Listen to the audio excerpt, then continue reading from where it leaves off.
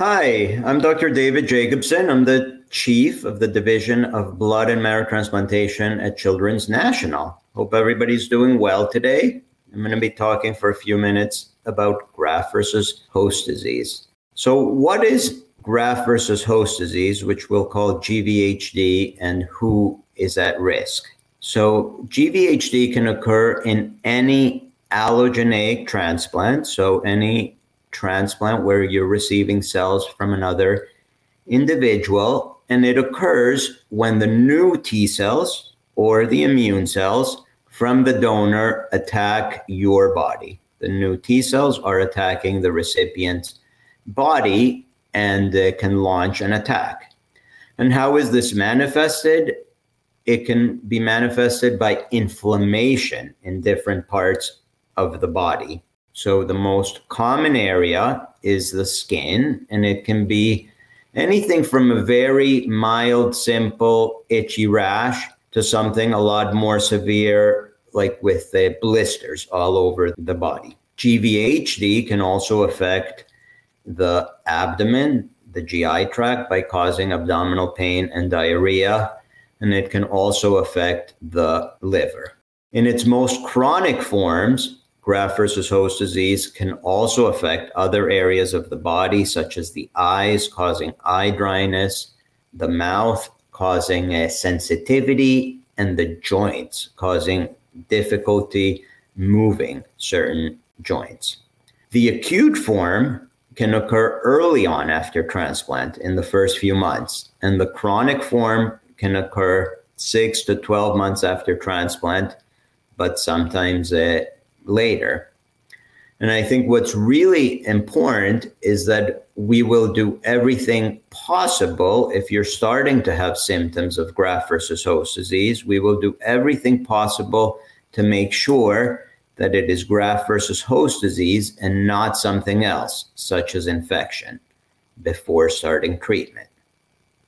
In terms of who is at risk, everybody that gets an allogeneic transplant or a transplant from someone else is at risk, but patients that receive an HLA identical transplant from a sibling are at the lowest risk, and patients that receive a mismatched transplant are at higher risk. So the greater the mismatch, the higher the risk, and the older the patient and the older the donor, the higher the risk of graft versus host disease. So how do we manage graft versus host disease? There's prevention and then there's treatment. The best thing is not to have graft versus host disease. And to avoid graft versus host disease, we give immunosuppressive therapy, medications to suppress the donor's immune system in your body. This traditionally goes for about 6 months. Nowadays, we are doing something very novel, which is a manipulation of the stem cell graft before they're infused into your body, and we can get rid of a lot of the T cells that cause graft versus host disease. So a number of our patients are receiving transplants without needing immunosuppressive therapy, which is really exciting. Your transplant team will design a transplant protocol specific for your child, depending on the donor.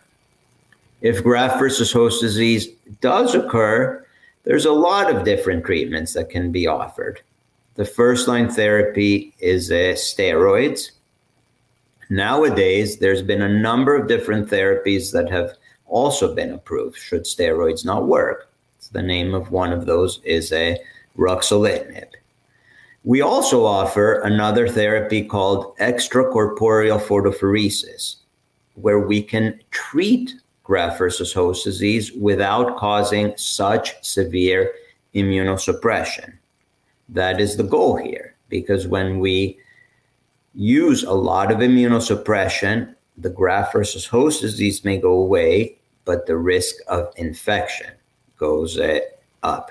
So your transplant team will recommend the best option available for you or your child should you develop graft versus host disease.